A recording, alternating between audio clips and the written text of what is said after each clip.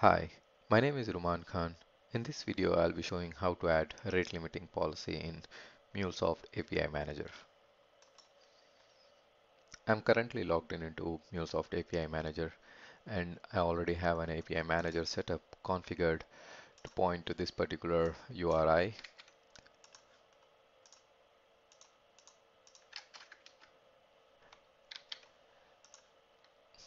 As you see, there are no policies configured to this particular endpoint. Now let's go ahead and apply a new policy. Select rate limiting, configure policy. Using rate limiting policy, you can limit number of requests per time period for this particular API. So I'll configure the policy to limit number of requests as 3 in a time period of 30 seconds and apply this policy. So once this policy is applied, it would limit 3 requests per 30 seconds. So if I hit a fourth request within the 30 seconds, I would get a API calls exceeded error. Now let's go back to our browser and test the same thing. I'll hit my request once, twice, thrice, and I get API calls exceeded on the fourth request. Now let's check the same thing in Postman to see what kind of headers we receive. I'm in Postman and I have my URI here with a get request. I'll say send.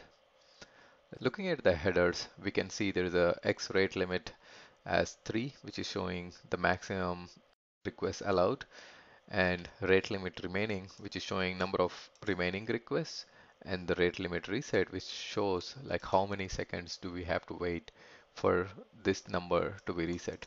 Now let's hit it again. So now you can see the remaining reduced to 1 and with a 19 seconds of reset. Now remaining 0 with a 10 second of reset. Now if I hit it, I'll get API calls exceeded. So you can see the body API calls exceeded with a status code as 429, too many requests. And if I waited 844 milliseconds, I would have not got this error. So you can see the rate limit remaining is 0 and rate limit remains 3 and the reset as 844 milliseconds. Coming back to the API manager, let's see one more policy, throttling. So as you see in the description, it says throttles number of messages per time period processed by an API and queues any messages beyond the maximum for later processing. So in throttling policy, you have an option to queue your request before giving up, but in rate limiting, you don't have that. So that's a difference between rate limiting and throttling policy. Hope this was helpful. Thank you.